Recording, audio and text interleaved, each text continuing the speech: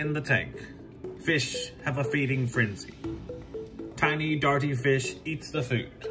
Fat fish, full of food, continues to eat more, while other fish are afraid to go near the psychotic top fish.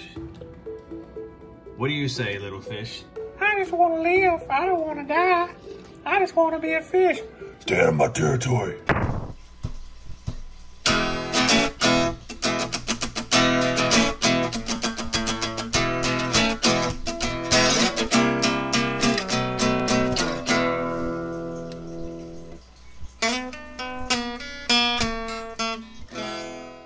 Well, to check ACs, you usually want the temperature to be a little bit higher, but sometimes the cold front sneaks in and now it's 30 some degrees, but it's supposed to warm up a little bit. I'm supposed to go out there, you know, just after 9 o'clock, so hopefully it'll be a little bit closer to the right temperature.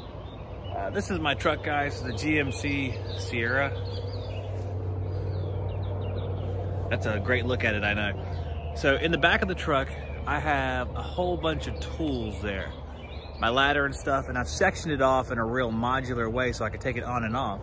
Because while I don't do a whole bunch of calls, and this is my truck I use personally as well, I want to make sure I can get my tools on there quickly. So I have them into different categories. I put them together, and I'm gonna kind of show you that real quick. I have some parts here. Now, I don't have a whole lot of stuff in here. There's some capacitors, contactor relays, things like that. And of course I have my overflow, complete with adapted Malco there. Looks like I'm out of time too. Let's see. Nope, I got 4 minutes left till I leave. Have a little knee pad there. No longer have Reflectix, so. Little container there for the gas. And just each set of tools, they're in the containers.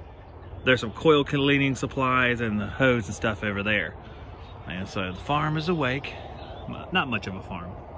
Ducks and chickens you can't really see. There's one chicken outside. But about to take off, take the kids to school, take the Jackson to preschool, the Jackson, and then go take a look at AC unit. So I'm heading over to this house. We're gonna be checking out a 15 SEER heat pump package unit that I put in. We're doing kind of a combination between a maintenance visit, even though it's a little chilly, and a service call.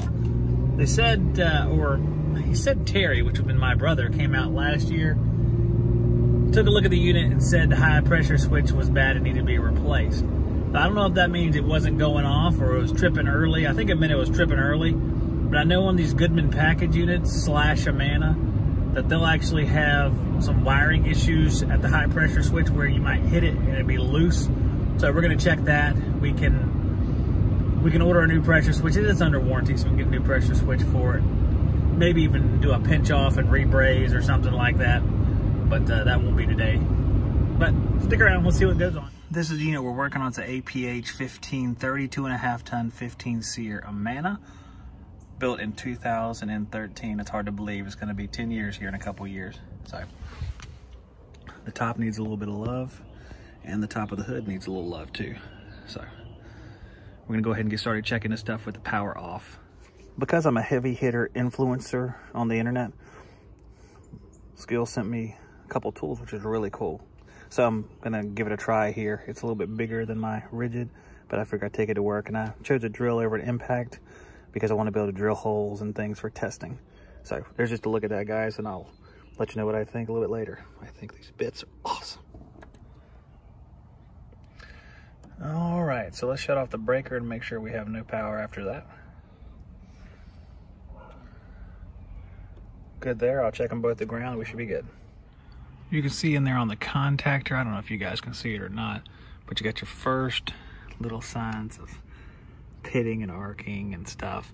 I don't think we're at the point of changing it out just yet, but we'll monitor it and maybe change it out over the next couple years.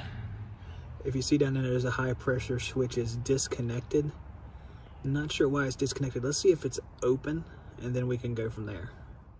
So I built this these didgeridoos right here, which is Scottish for my sheep are missing.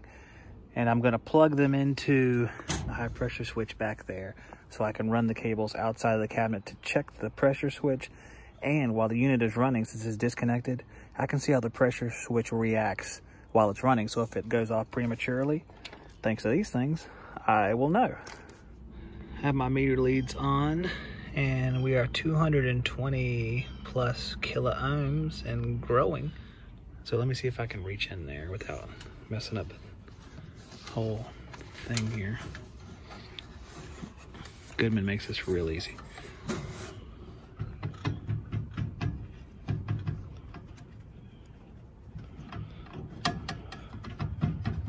Oh yeah, it's trashed.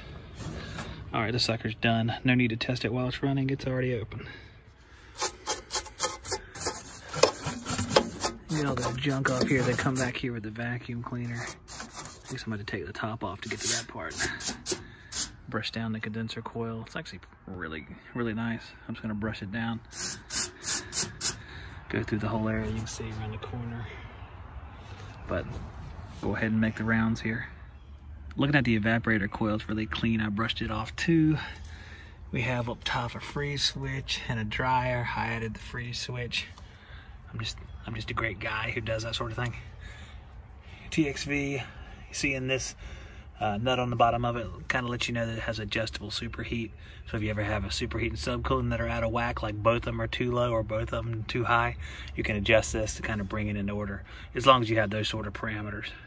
A little bit of sweating down here, causing an issue. I don't know if I'll be able to, probably a way to solve that. What do you guys think? How would you solve that? I chuck a probe down there. Looks like no water. I'm trying to see.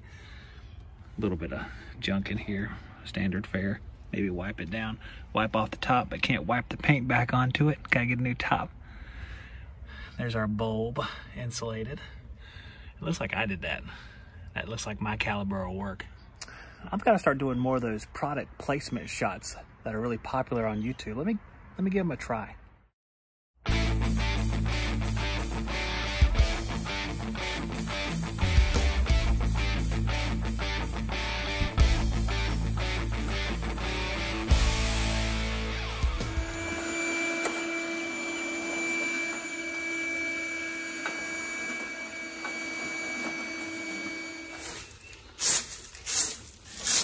Inside the unit where the snakes and ticks live, where Zack meets his skin as he brushes a pile. Well, look at that. We jump in the leaves, it's fall.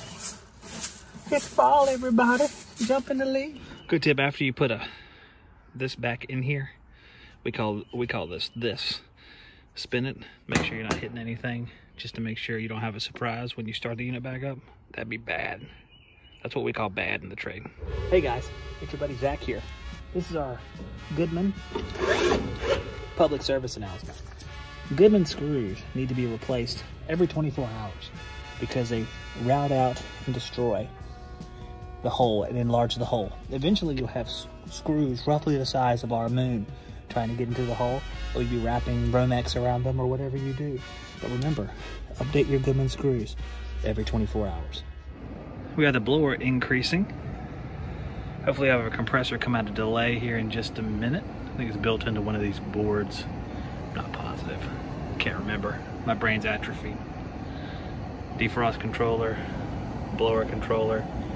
You see we have ECM motor, probably General Electric 2.3. So we'll just give it a minute, see if it starts up.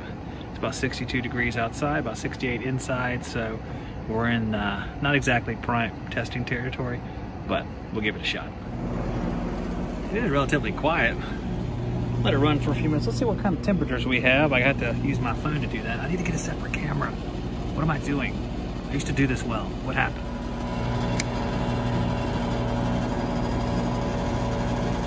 Yeah, 1.18 fan. Let's see, where are we at? 1.5, so we're good. Let's see, where's our compressor common at? You find it.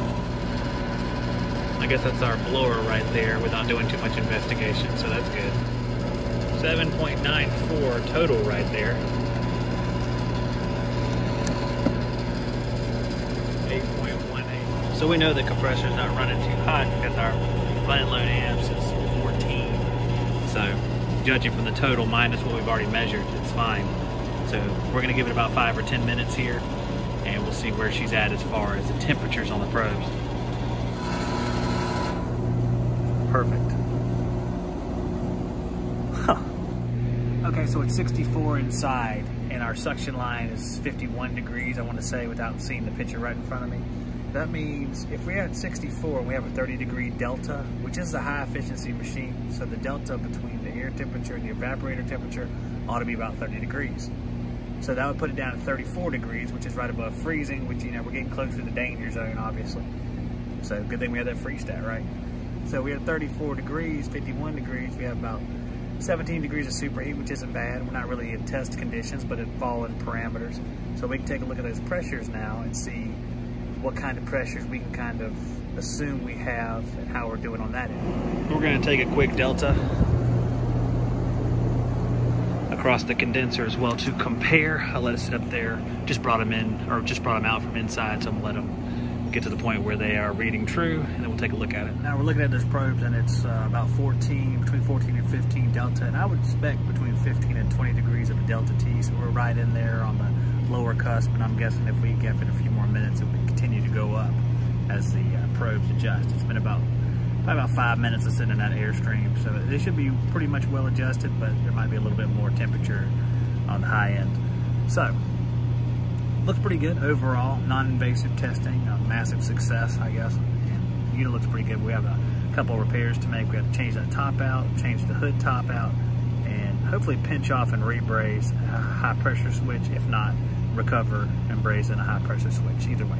So I'll take you guys along for the ride when that time comes.